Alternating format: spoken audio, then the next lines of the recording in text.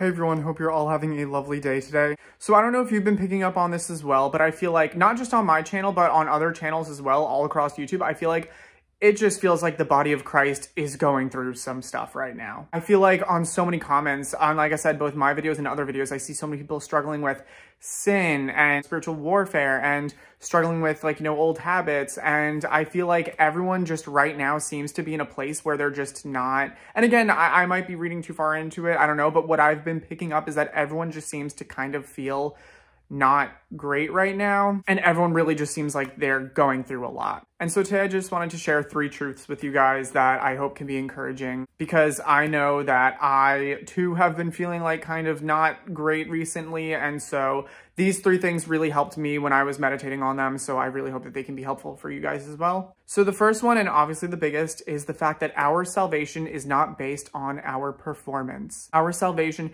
is based off of the works of one, and that one is not you. That one is Jesus. Our salvation is solely based on what Jesus has already done for us, aka lived this perfect sinless life, was died, buried, rose again.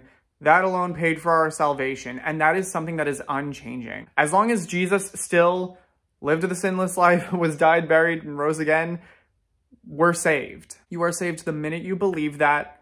The minute you believe the gospel, that's the gospel, you're saved forever, and nothing you do will affect that. I'm so sorry if you're new to this channel and you maybe have heard something different, like you need to repent of your sins to be saved, or you need to give your life to Christ to be saved. Those things are all things that are good, but those don't save you. You're only saved by what Jesus already did for you. You're saved and going to heaven just because Jesus died for you. Truth number 2, and this is actually something that I saw from someone who I follow on Instagram. I'm pretty sure they're a viewer, but regardless, they posted this on their story last night and it helped me so much. And that is that there's a big difference between the spirit and the flesh. In scripture, we're told what is spirit and what is flesh. The minute we believe the gospel, we are born of the spirit. We are born again. We have a new spirit inside of us. And that is completely separate from the flesh. Our very flesh is sin. That's why it says in scripture that flesh and blood cannot inherit the kingdom of God, because sin is in our very members. So whatever sin you're struggling with in your life,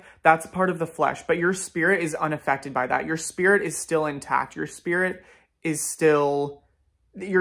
not sin. We're told in scripture that the seed of Christ is in us once we believe, and that seed of Christ cannot sin. So if we're struggling with sin, it's in the flesh, but our spirit is not a part of that. And the third and final one is that nothing you do surprises God. I know there are probably times in which you might have done something and thought, I just messed everything up, or I just did something and now God hates me for it, or oh my gosh, I totally just ruined God's plan for me, etc., all this stuff. But we have to remember that God doesn't see time like we do. We see time like in the present, and we can kind of like have a feeling of what we think the future might look like, but God is the only one who can see all the way into the future and all the way into the past. God's the only one who can like see all of time space.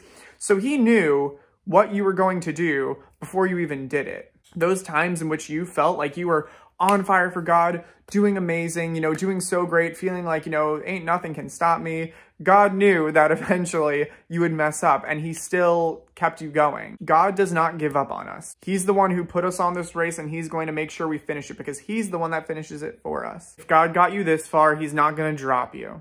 So I really hope I need to stop clapping. I literally was going to wear gloves today because I clap so much, and I literally need to get cones, like how dogs have cones to prevent them from biting at I need to get clap cones for my arms, because in every video I'm just clapping. But I really hope this video helps whoever needed to hear this.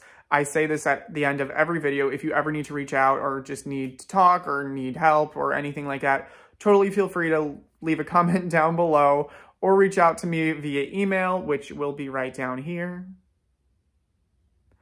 Also, I have an Instagram. That one's just kind of for funsies. I haven't posted. So I always say I'm going to post more on it, and then I don't. So I need to change that. I apologize.